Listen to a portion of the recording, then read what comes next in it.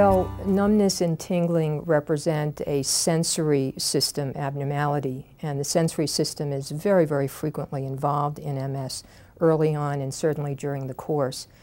The sensory abnormality may be negative or positive. Negative would be a decrease or loss of feeling.